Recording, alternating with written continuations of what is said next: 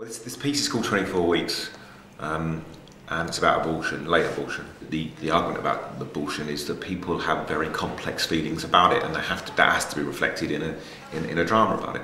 So we had 5 hours rehearsal yesterday, and today we'll have had about 8 hours, and then the audience is sat there at 7 o'clock this evening. So it's very fast.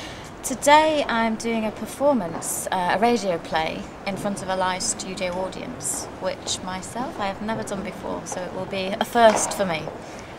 So there's been another editing process over the past 2 days, but it's we went through it as much as we could. We sort of chronologically went through the piece for a few hours, and sort of there was a few corrections or new dialogue added or dialogue taken away, and just tightened up, and that was Tony and Kate worked together on that. You can't change the structure of the script. You can change things within the scenes, but you can't change the structure of the script. And if you were contemplating doing that, then all that would prove was that your script wasn't ready. What is so brilliant, especially I think about both the script and the actors that we've got, is that they're so instinctive about the material, and they care passionately about it. Technically it's quite difficult because although it's a radio play, we know there's a live audience, so there's sort of a theatrical element to it.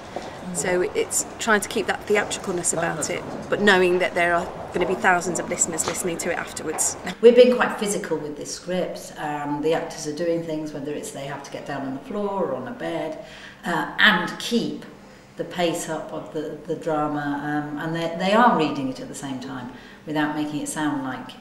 I have to keep reminding myself that this isn't a stage play, because it's got the trappings of a. Structurally it's like a stage play in lots of ways. There are sort of only 6 or 7 main scenes. It's not as if there are lots of small scenes, but it's not a stage play, and the point is to listen to it, not watch it. And that's what's been interesting to me, is when I've stopped watching them and sort of turned the other way and listened, then I appreciate the piece in a completely different way. What people aren't seeing are the studio manager and the technical talent behind the production as well, because it feels like, oh, it's all easy and the actors are there. And you must never forget that this is a collaborative effort to get this to work, and the balancing that's going on, which is making it all seem so kind of smooth.